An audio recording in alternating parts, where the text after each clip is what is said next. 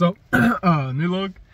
I was just thinking about hip hop and psychiatry earlier, and they're not compatible, eh? Like, my honest thoughts on schizophrenia, schizophrenics. You know how rude is that, by the way? Like, just labeling people or just calling them a label, like schizophrenics. It's like a slur, basically.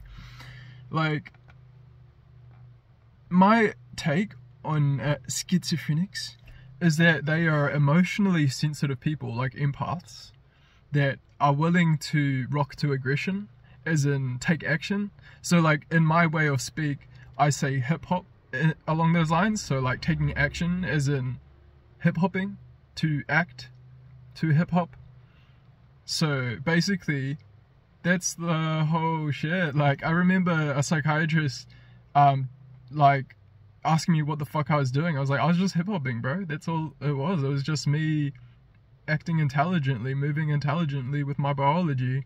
So ultimately, these psychiatrists are trying to tell me my biology is wrong, and as a result, think they have the right to detain me against my will and force drugs into my system. It's fucked up. Anyways, fuck the Mental Health Act.